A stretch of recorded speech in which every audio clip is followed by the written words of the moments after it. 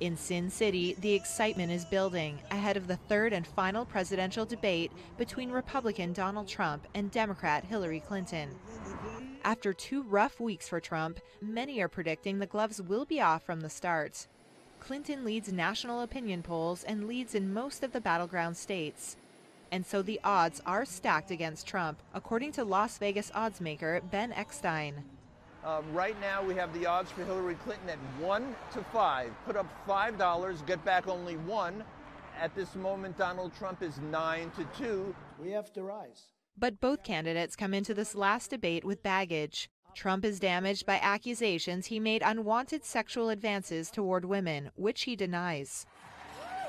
Clinton has struggled to get past a flap over her handling of classified emails while U.S. Secretary of State. I hope Hillary falls off the podium. How's that? Some say they won't even watch the debate.